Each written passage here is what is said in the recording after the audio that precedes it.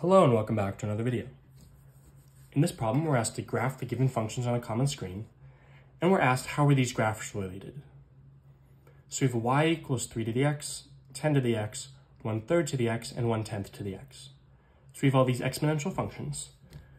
So we know that they are going to have the rough shape like this for these bases that are greater than 1, and like this for these bases that are less than 1.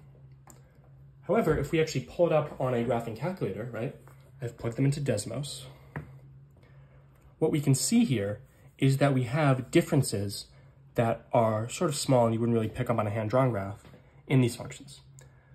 So we can see that they all go through the point 0, 1. That is because for x is equal to 0 for any of these functions, plugging in 0 is something to the 0th power, which is all 1. So they're all going through 1. And we have the two functions that are fractional, right? So 1/3 to the x and 1/10 to the x, starting in the negative infinity all the way down to 0, versus the the greater than 1 bases start at 0 and go up to positive infinity.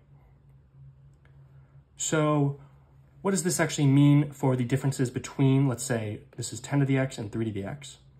Well, we can see that after we get to the point 0, 1, 10 to the x increases a lot quicker.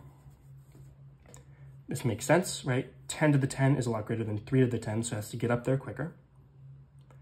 And below, might not be as clear, but we can see that the 10 to the x decreases a lot quicker as well. Similar thing here, 1/10 to the x is increasing a lot quicker as we go backwards, and is decreasing after we hit this point to 0 a lot quicker as well. This is because we can think of these as 1/3 to the x being 3 to the negative x and 10 to the negative x. So therefore, they're also just the same exponentials, where a bigger base means you're decreasing or increasing quicker. So we can see these differences in the rate of increase, the fact that they all go to the same point, and the differences between the fractional and the greater than 1 bases.